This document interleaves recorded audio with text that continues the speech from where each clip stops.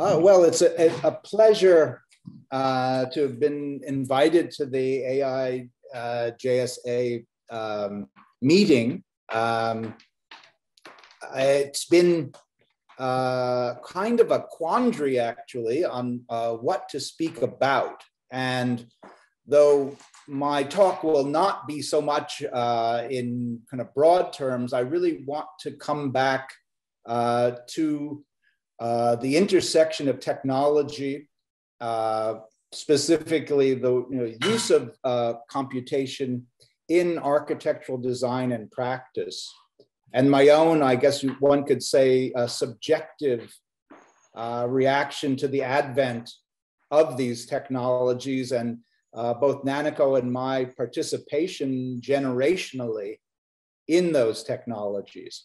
So my talk will be, in a sense, a mix of projects, but also attitudes towards the technology. I guess the opening really would relate to what we see as a kind of myth around technology, a myth that would see computation specifically as having a very strong teleology, a direction, which would appear to be extremely exclusive.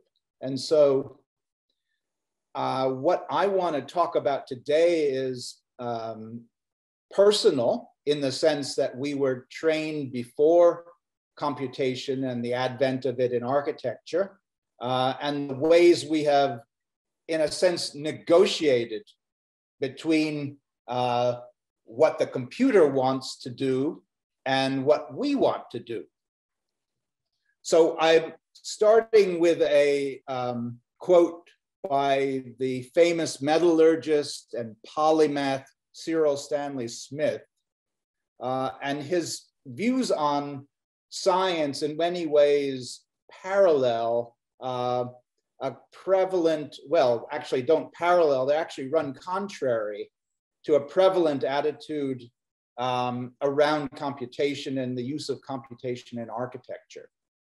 The main kind of thrust being that many architects are trying to treat computation as a science in the discipline. And we are really seeking to understand it both as a science, but also as an art. I should ask, do I need to pause for translation, or can I continue? No one's answering. Okay.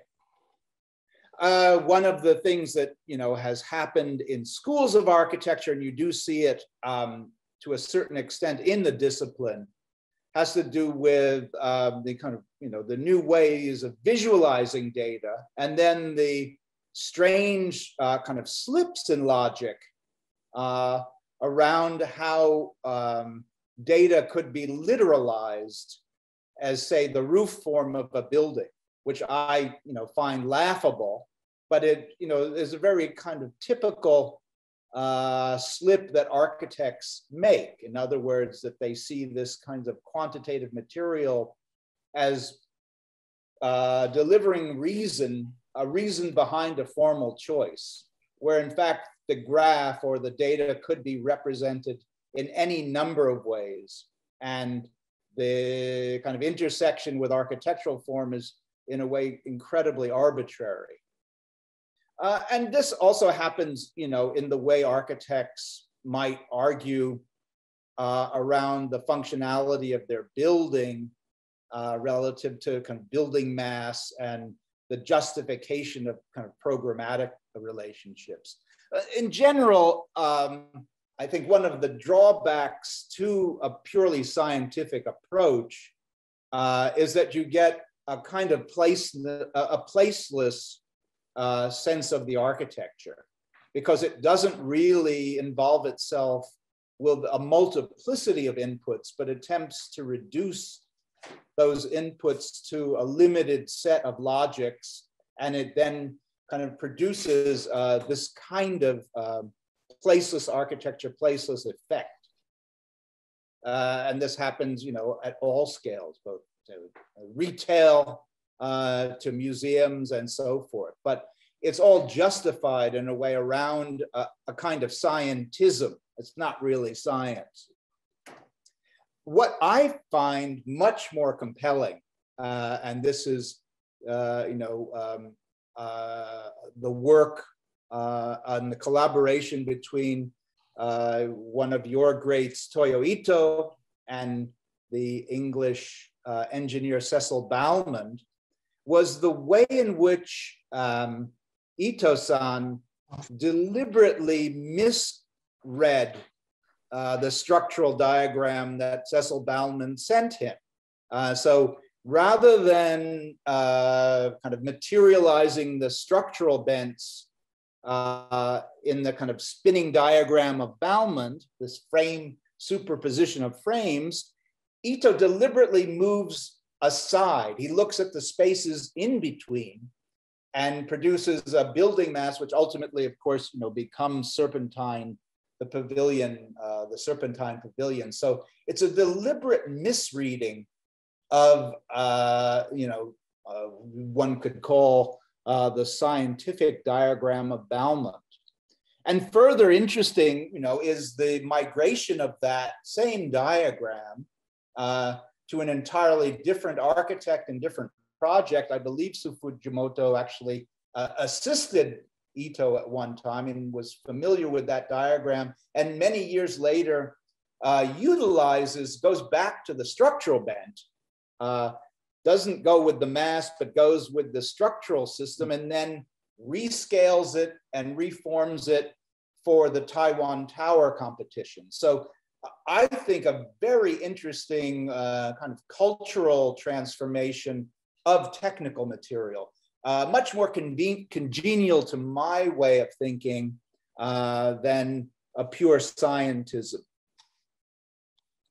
So I'm going to talk about a whole series of projects, but I wanted to kind of list out some of the essential points that I'm trying to talk about. So it'll be both, and I hope I can do this quickly because I know I don't have that much time, but to talk about a series of design projects and then their intersection with rationality, computation, and so forth. So yeah, I mean, the first kind of assertion is that the computers are not necessarily smart. They actually, in many respects, can be pretty dumb machines. And it really, from my perspective, requires the continuous input of the architect, the designer, to navigate when the kind of mechanism of the computer is doing work for their design and when it's actually actively working against them. I would also have to say that, our experience is pre-computational. So we're also, very much involved with craftsmanship and with drawing and all of the kind of traditional practices. And I would see that as a more promising future than a purely teleological, technologically driven point of view in architecture. So this is a building we completed, oh gosh, almost 10 years ago, the O14 Tower in Dubai. It's a 22-story office tower. I think we were involved in that we took to completion that really dealt in profound ways with the intersection of computation in both the design, but also in the fabrication and execution of the building. And so it's 22-story tower, office tower, has an exoskeleton shell of concrete and a very light core. And so it works both as a kind of brise-soleil and the structure of the building, the primary structure, there are no columns. And also, has certain environmental advantages. So here is a kind of a floor plan. I won't go into the design too deeply, but it's mainly characterized by the column-free space, the core, light core and exoskeleton, kind of clear space. And of course, a very different way of kind of understanding the fenestration of the office space, the openings, and what openings and windows can possibly mean for an office tower. We went through many different iterations of the whole pattern, following structural constraints. So all of these diagrams, in a sense, work structurally. That is not a problem because it's already built into the constraints. So in a sense, much of the decision making was more on a cultural level. How one might be able to visualize or not visualize the force flows in the building.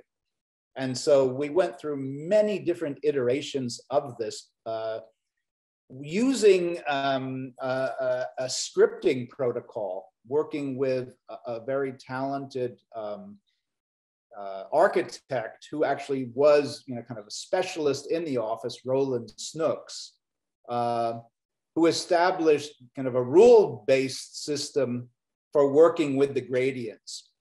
Ultimately, we had a lot of difficulty with the scripting because, like in music, or as like a musician, we didn't want an obvious reading of the system in play. It was too obvious how the rule-based kind of scripts were working. And so we forced Roland to make more and more and more localized changes to the script. If they were deployed uniformly, we got a kind of banal or obvious result. So ultimately, it was faster, and maybe this is simply the time period, but it was faster to go to manual override, follow the rules, but the scripts were more useful to us in updating the drawing sets and mechanizing what could be mechanized.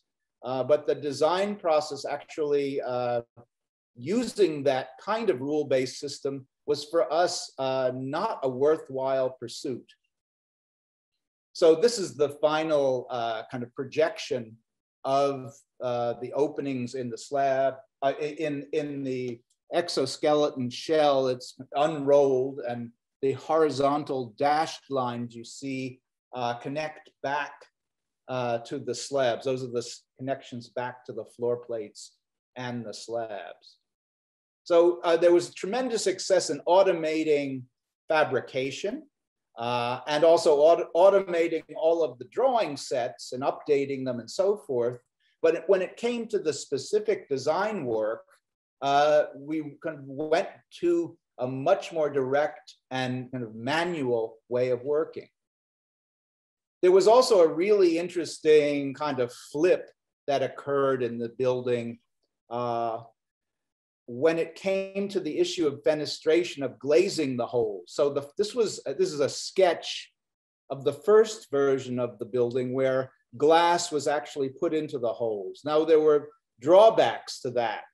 One of them was complexity and cost, because it meant working with a whole series of sizes of openings, of glazing, some of which were on curved surfaces, some of which were on flat surfaces, some which were on transitional surfaces. So that was a kind of terrible cost factor. The other thing was even the aesthetics of the window frames and the mullions.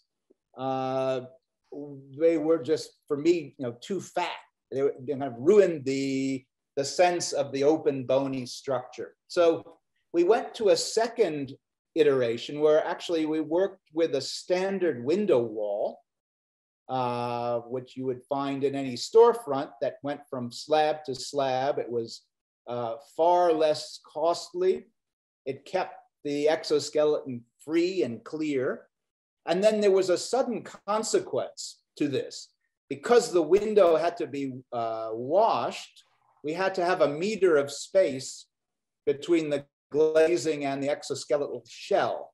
And it was then pointed out that there would be an enormous advantage environmentally to that 1 meter space. So cost and aesthetics actually produced, after going through the design process, a positive environmental effect where you had what you would call a stack effect, which actually reduced cooling costs by 30% in the building.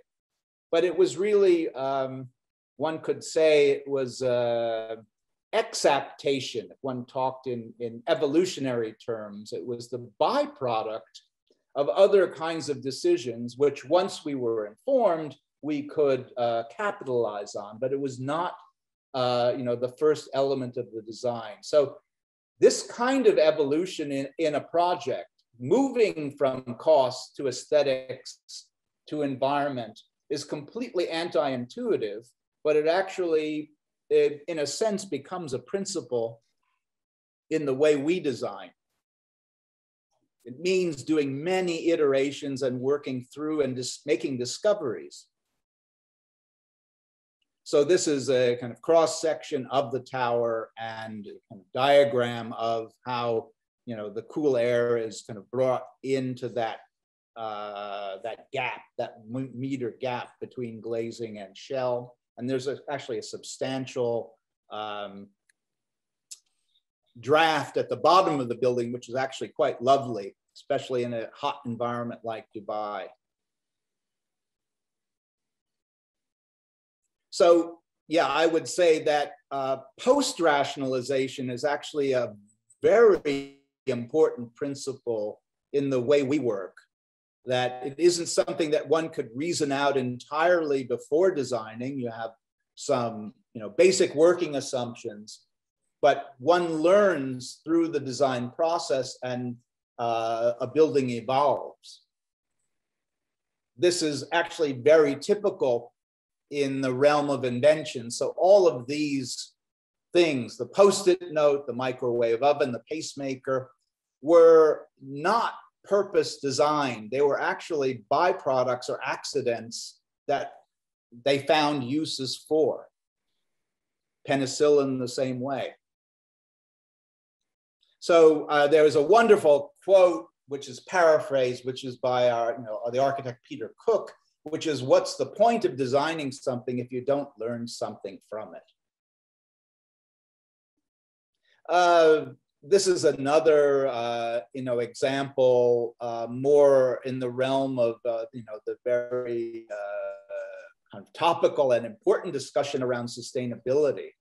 Now, United States is in kind of leads, I suppose, the world in this way of thinking, the kind of lead evaluation of buildings, through purely kind of quantitative set of criteria. And what struck me when looking at two buildings that both are LEED Platinum rated, that their architecture couldn't be more different. So then the question arises, what is architecture's relationship to these kinds of performance criteria when the architecture, of the Bush Library and the Morphosis project for Cooper Union couldn't be more different from the standpoint of form and design.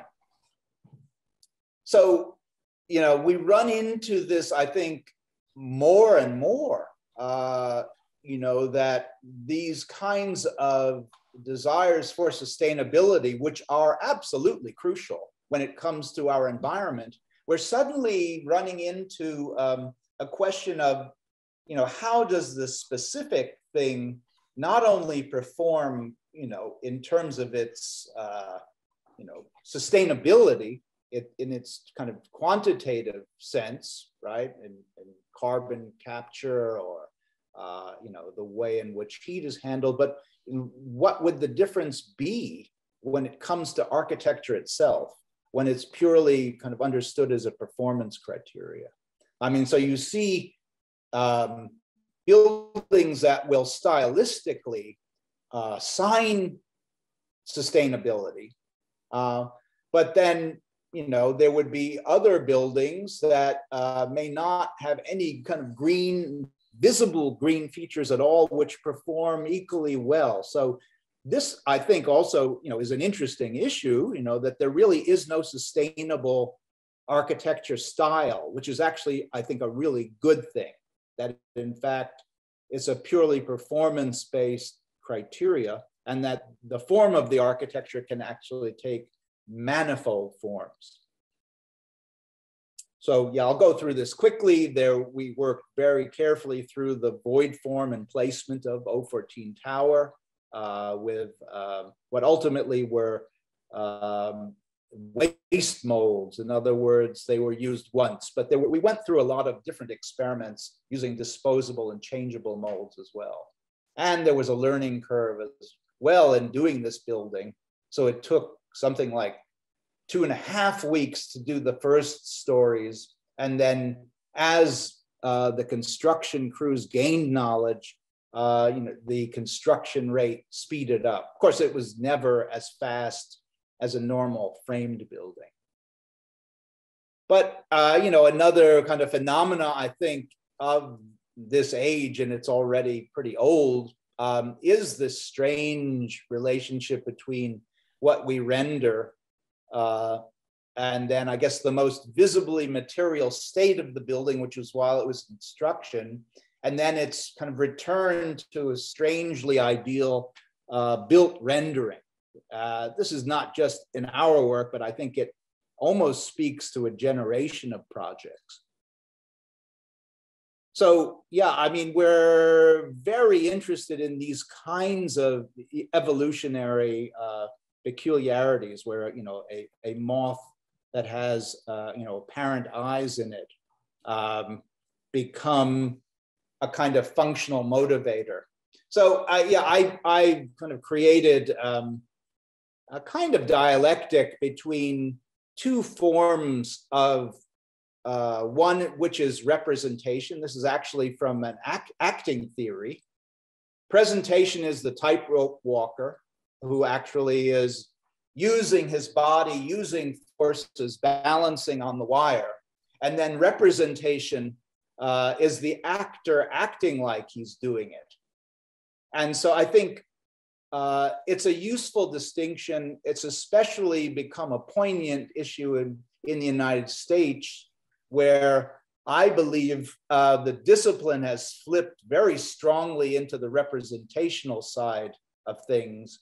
And the material has been the material presentational dimension of architecture has kind of receded. And so, of course, you know, even the ②14 Tower became a kind of icon, a kind of representation, but that wasn't what was kind of driving its kind of original motivations. Here you can, at the lobby, the exoskeleton shell is kind of free of the slabs, and really it becomes a porous kind of way of moving. And another view from the office spaces.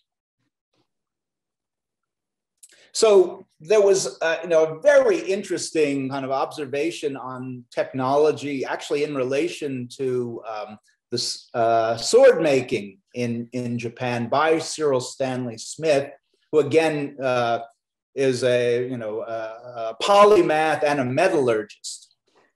And there was a perception by the craftsmen making those swords that the hammering of the iron purified it and then converted it. Probably they didn't even call it steel, but it was a form of purified iron.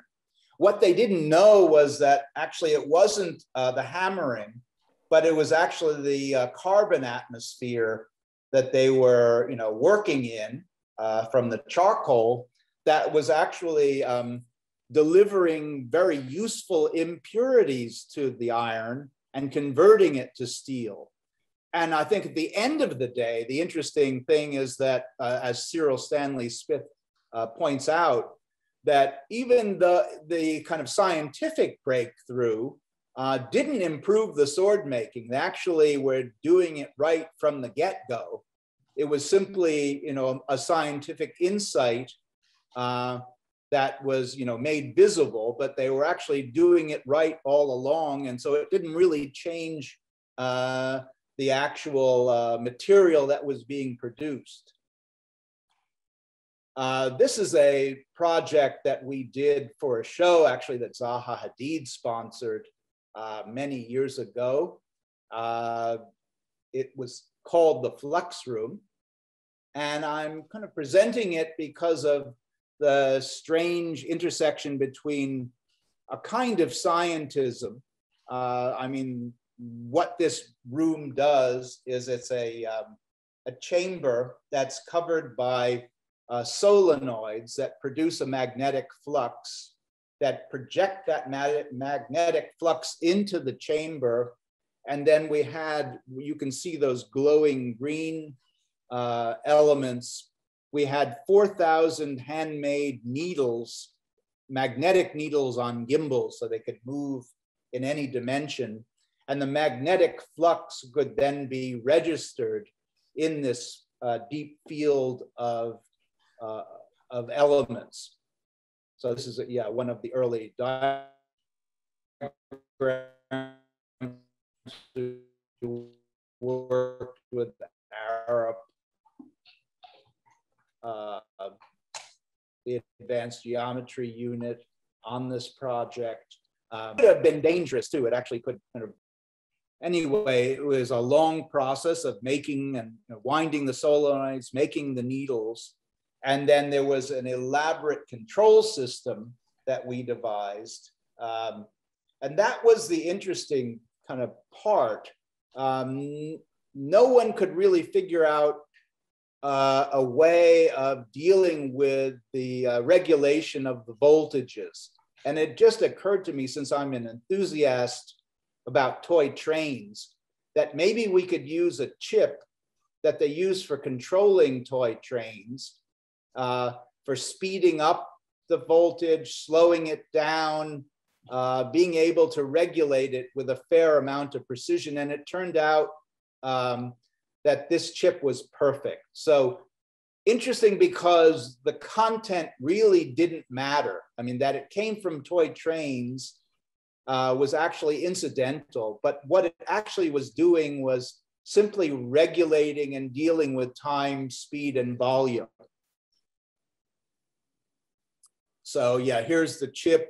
The problem was that we didn't have enough money to have chips made. So this was simply used. And so it was an intuition on my part that would work at all. And it worked, very well. These are one of the, the way we kind of scripted intensity and time. And the intent really was to try to mimic the movement of a school of fish, which was, a very current in the discourse and the aesthetics of that period. What happened, though, was completely unexpected. We didn't get smooth flowing movement of flocking at all.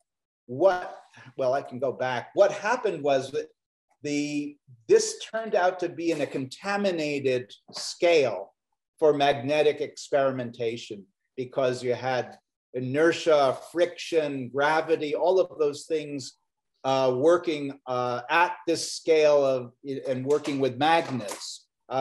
So scientists rarely delve into this scale. They'll either work at a micro scale with magnetism or something the scale of a cyclotron. So there was a lot of interest purely as a kind of statistical reading of behaviors at this scale. It was the scientific reading of this, but the performance of this thing was not a smooth school of fish, but it was more strangely jerky and awkward. It was not what we had expected. And so it produced some surprising results and in a way contradicted a lot of the aesthetic expectations. So working at a contaminated scale in a way is very similar to working in the city.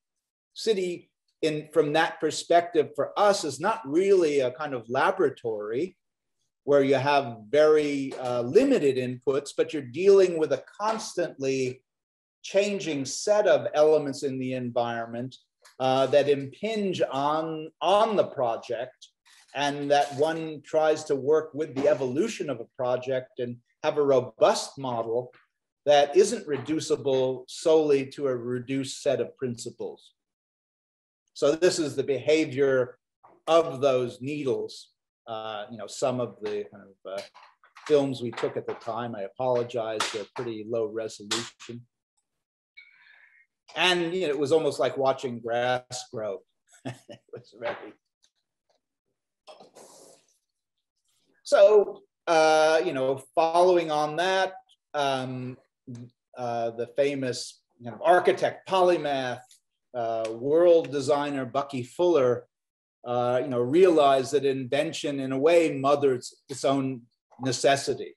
So the Fuller, geometry and structure can be understood, both at the scale of the atom, but also can be used, for the recognizable domes, the toys, temporary structures, you name it. A very different way of thinking about the use of a structure that would go beyond. Certainly, of course, he's interested in lightness and material economy, but these structures find many uses, which leads me to a project that we were involved in. This is what Fuller constructed actually in the early 60s at Princeton University. He visited many schools and collaborated with architecture schools, and he created what he called geoscopes, which, as you can see in this slide, were kind of meant to be dynamic representations of information at the world scale that could be experienced. In reality, because of the limitations of technology, these were more like decals. But we were asked to design a show for Daniel Lopez Perez, who did a wonderful book on the history of these collaborations between Fuller and the schools of architecture, and in a sense reinvented the geoscope for his show. We could present everything within an inflatable structure. So the idea was to create a hollow ball, almost like the prototype atomic bomb that was blown up in the New Mexico desert. It was a sphere that was covered with projectors and wires.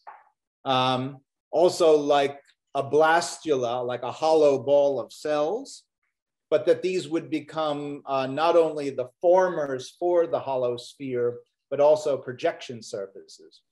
And so it was called the Geoscope 2. The first iteration at Princeton was more like a space capsule that you could go into a hatch and 3 people could lie down, and then projections of the show would go over the inside walls of the sphere.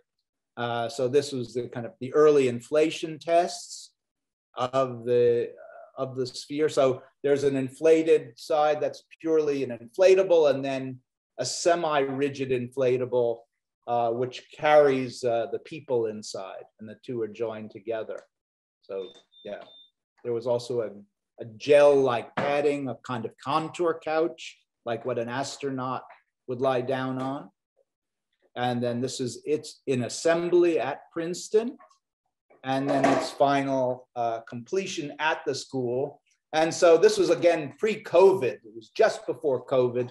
So the students or visitors could actually climb inside, be close together, and then look at the materials of the Fuller show, of the book, within this kind of capsule. And yeah, all of these were animated. They could change. They were, there was a whole kind of program for the show that could be shown inside.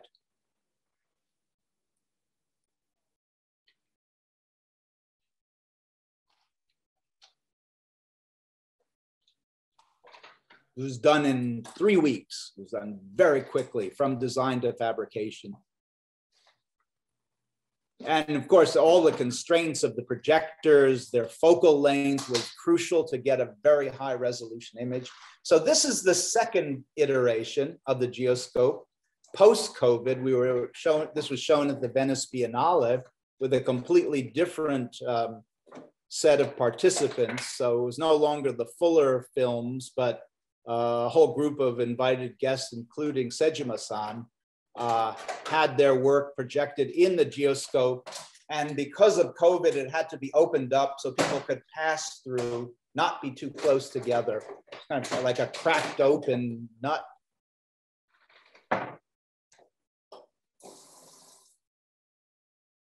And there was a lot of work again on, refining the projection and so forth. And we had a short film celebrating the Seagram building, Mies van der Rohe and the now enemy Philip Johnson. And here's a short walk around.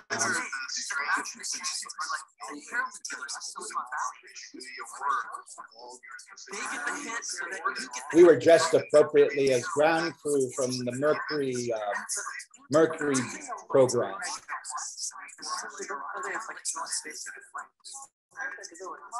Synthesizers, the musical ones, pretend to be other instruments.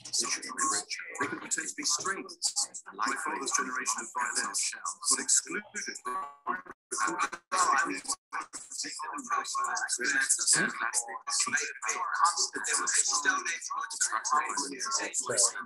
I'll move on. And it was wildly interpreted in terms of its meanings. People thought it was related to the COVID virus, or all of myriad meanings were kind of attached to what was essentially a technical object. And so in a way, the meaning is transient. The physics was more or less fixed, but like the return of the Argonauts, or in Moby Dick, the Pico, there was constantly a changing object and a changing set of meanings attached to this thing. In a way, inspired by what we learned when we worked for a short time on a Disney project, which we never got, but we got the secret of their rides, which was essentially that the rides was the ride itself is a physics engine, and then the content is periodically stripped out and replaced. So you've got a kind of physics/narrative just in the way people are shunted and moved around a ride. And then you could attach, Spider-Man or Buzz Lightyear or Peter Pan or the Little Mermaid content to this physics engine. So what we are designing in a way is the physics engine. That also led to refinements in the next version, which we're going to try to premiere next year in Tokyo, actually. Our original geoscope had a uniform wall thickness. Didn't like that for this new iteration. I wanted a thinner wall, a more elegant wall. And that then set up a whole set of problems for focal length. So we went through a lot of iterations using mirrors, bouncing them off, and finally following a kind of logic like Occam's razor, the simplest solution is always the best. We came to a way of just mounting the projectors at different distances in order to get the focus. And in doing so, created a kind of cute object that the portholes had to enlarge the farther away a camera was. So what started as a somewhat cute object got cuter because of the technical constraints. So yeah, kind of following on that, trying to kind of work and to be receptive to the change in the design and to the constraints is really important. This is our Taipei Music Center, which was just completed. And I'll try to go through it quickly because it really, in a way, dealt with, is a large project, an urban design project first, and then an architecture project. And it underwent many changes from the initial concept. It was really unrecognizable from competition to the final building, but we had certain elements which persisted, which were robust enough to take all of the different demands of the city, the music industry who were also involved, the culture bureau, all of these so-called stakeholders were working continuously with them. And so it was not a matter of like holding on to initial first principles, but to have a design model that was robust enough to withstand change and to react to change. So just in short, it's a precinct of city dedicated to the music industry. There's a main hall of 5,000 seats. Then on the other side of the street and connected by a bridge, there's a Hall of Fame and museum. There are 5 live houses or clubs, a large outdoor performance space, and then an industry shell where music is recorded and processed. So it's really a kind of a dedicated portion of the city, which had to work in the city, but also be both themed and perform for the music industry. So this was our competition scheme, which, as I kind of mentioned, is radically different. There was a kind of mobile, it was up on a plinth. There was a mobile stage, which changed geometry and kind of could connect to changing scales of audiences and public space, and a very different kind of form for the theater and the industry building, which then was kind of completely changed in the year and a half of work. But there were other competitors as well, most of whom based their schemes on a constraint that the jury ignored. So there was a very strong constraint about noise in Taipei. And so almost all of the competitors decided to house their outdoor performance space inside. They basically turned what could be an urban project into a miniature urbanism a la Rem Koolhaas, where you had a city in a building.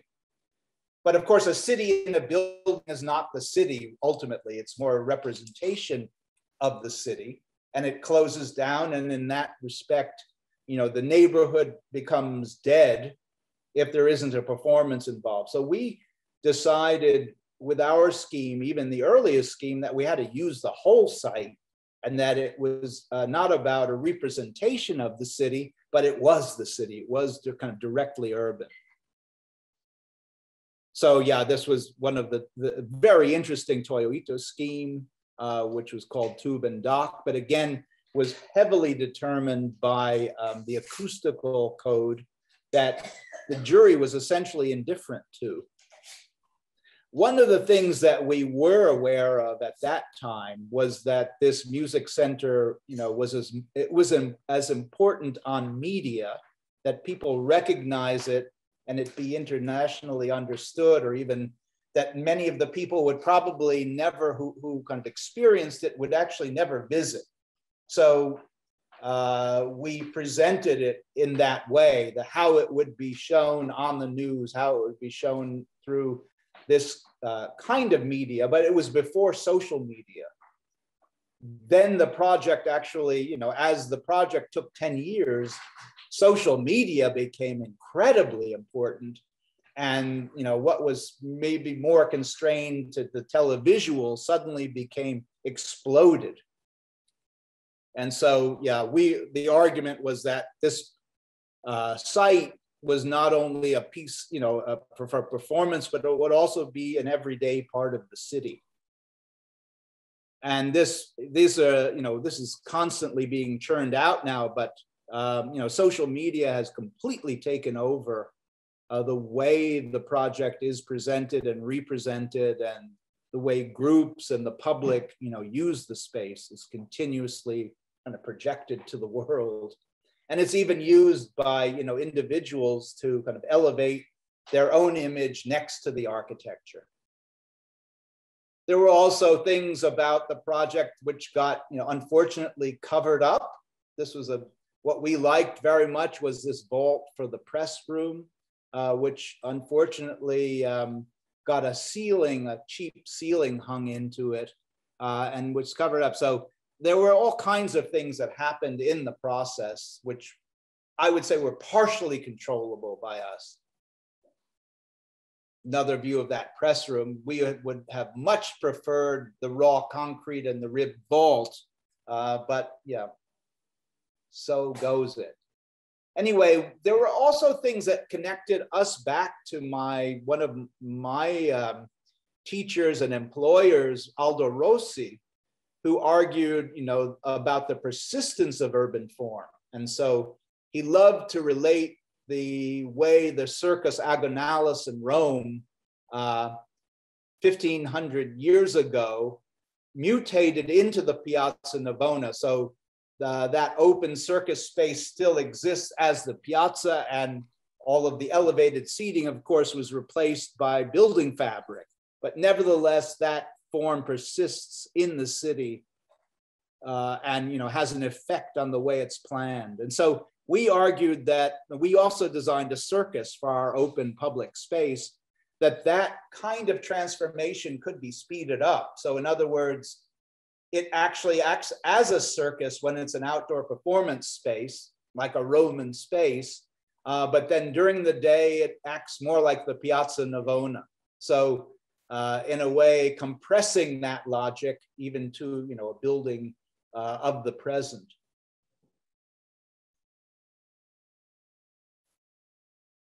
So they're very important that the object elements of the project be on an elevated horizon of fabric, and that fabric would actually have an expression. It wouldn't be generic, but these objects would be visible from any point.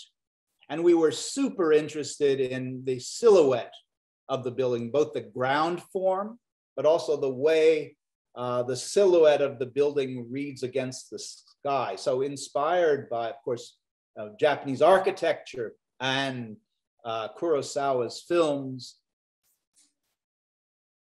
but also, seeing this as a kind of strange object vehicle, both connected to a ground, but also distinct from it.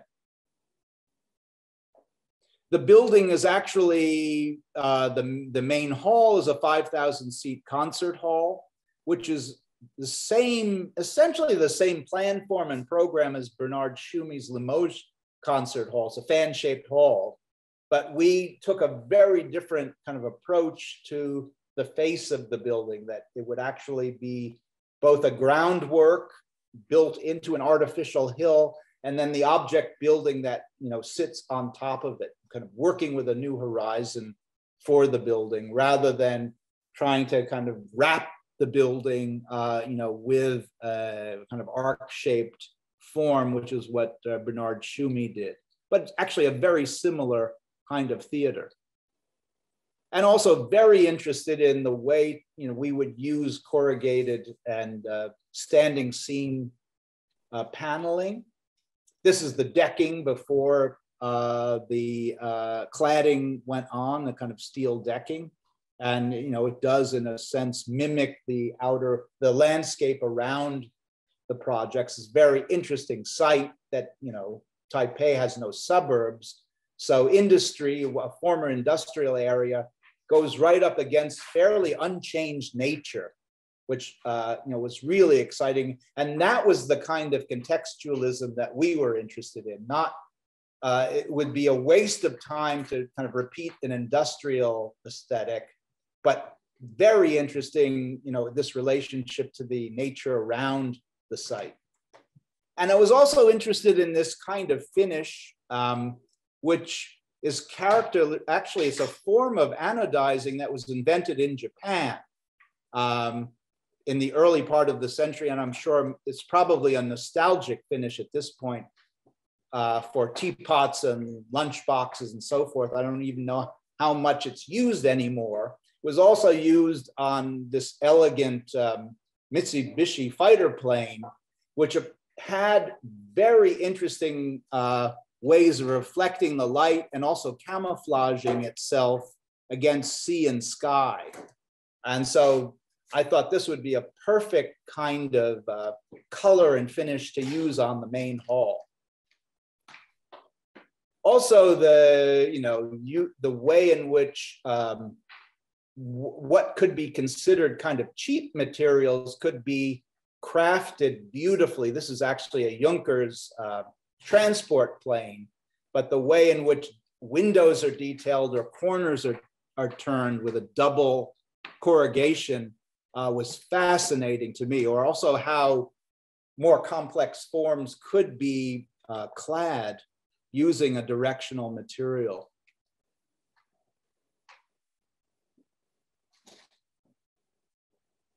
So I'll flash through. I think I'm taking far too long with this lecture.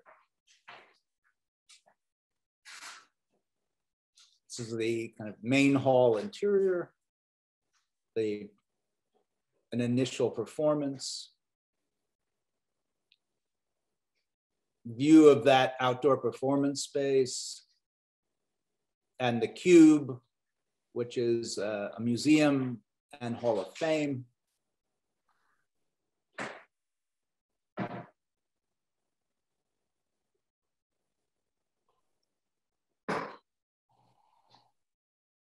Okay, yeah, I'm going to do, I guess I'll describe this last project, which will be completed next year. And I'll try to go through it quickly because I know I'm running too late.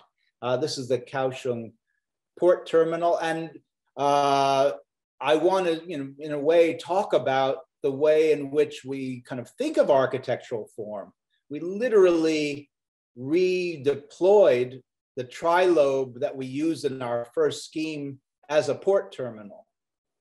And essentially, my argument is that if a theater is used to focus attention to a point, we essentially could use the same building and reverse the arrows. So the trilobe got changed, of course, relative to a tower, and the orientation of the lobes then correlated now to cruise ships and ferries, but essentially the same diagram could be used simply by reversing the projection, the way of looking, instead of inward, look outward. And that relates to a whole legacy of work on this morphology that we've been doing since the early 90s. So there's a persistence to the formal investigation that cuts across sites and programs and scales. So yeah, I mean, the initial connection would be to figures like Nanako, who did the Rusakov Workers Club, and then other theatrical forms. But then we found through the transformation of that morphology and the reconsideration of views that it worked perfectly well for the terminal as well. So it's part of a network of cruise ships and systems that connect to Japan and Korea and possibly to China if the situation improves. This is the site. It's actually Kaohsiung Harbor, which has an incredible history going back. It was really initially constructed by Japan, and it was one of the kind of major bases for the Japanese Navy from the early 1930s, to the end of the Second World War. So our precise site was a tank farm. And so going back here, before we had to construct, we actually had to remediate the site. There was literally a lake of oil under the site that had to be pumped out and then all the soil replaced as well. So there was a kind of deep material history from the Mitsubishi tanks. Later on, after the war, it became China petroleum tanks. And then finally, 10 years ago, they considered this site for their new Port of Authority tower and terminal. And there were even photographs that I actually found from the US Navy for targeting maps to bomb those tanks, those Mitsubishi tanks. So there's an incredible kind of record of the history and even the bombing. Anyway, that aside, the deep history, the deep material history still exists. It's also not a post-industrial site, but it's still very much an active harbor. So the way we were thinking about this project was, to keep the harbor active and then to overlay public space and the terminal in it. And so it's kind of worked out in a very sectional way. I'll try to go through this quickly. And it was also part of a master plan that considered this building as part of a larger infrastructure, which hasn't yet been built. But again, this is the landward side. It was a very figural building, almost like an exhaust manifold that direct people and views to their ships rather than a gridded space. And there would also be a kind of backflow at another level, an elevated pedestrian promenade that allowed people to go to restaurants and shops at a higher level in the terminal and look down at the cruise ship area. So in a way, it was like it's designed very similarly to an airport.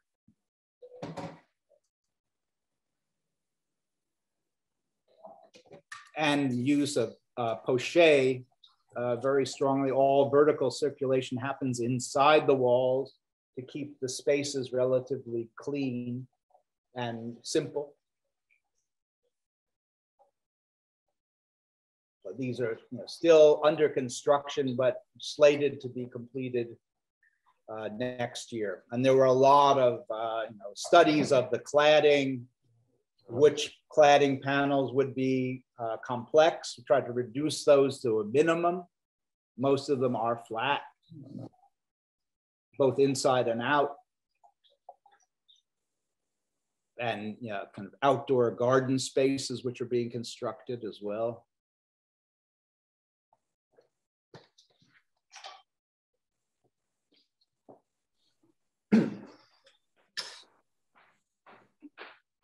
And I think this ends my lecture. Again, I apologize for the length. Okay.